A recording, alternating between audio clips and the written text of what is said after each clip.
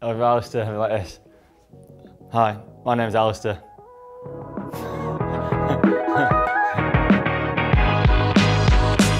Run. My perfect pre-race breakfast is scrambled egg on toast and some orange juice, and also a cup of Yorkshire tea. The best piece of advice that I've ever received is consistency is key. So you're best off training consistently throughout the whole year than doing one big day or one big week and being absolutely shattered the next week. I am really embarrassed to say I really got into selling sunsets. I don't want to admit it, but I watched the first episode with my girlfriend and I couldn't wait for the next series to come out. Really embarrassing. I'm sorry, I've let myself down, but it was really good to watch. I don't have any tattoos anywhere, not even a Leeds United crest or anything like that. If I was to have a tattoo, it would be a Yorkshire rose on the heart and a Leeds United crest somewhere, but I don't think my mum would be best pleased.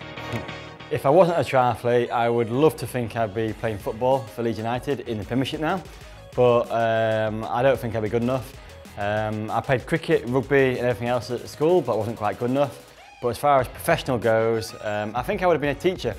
I had some amazing teachers at school and I studied history at Leeds University, so probably a history teacher. I'm not much of a drinker, so I haven't been drunk for a long time, probably New Year's Eve sometime. Oh, good question. The most famous person, my brother? No, the most famous person in my phone book is definitely not my brother, because I don't want to say that. Good thinking, I'm going to have to think about that one. I've got a few sports friends, so yeah, I have to come back to me on that one. Yeah, my brother.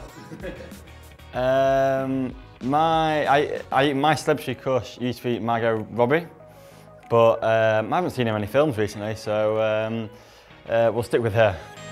If I only had $10 left in the world, I think I would go out for a Yorkshire cafe and have some Yorkshire tea and just a good bit of cake. I am learning magic, so I've got a few magic party tricks because the guy who I went to the Olympics with, Stu Hayes, in London 2012, taught me magic, so I can do a few card tricks and impress a few people, but only if they're really drunk.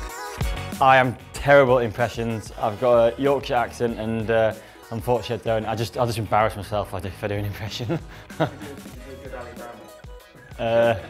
Or Alistair, like this. Hi, my name's Alistair.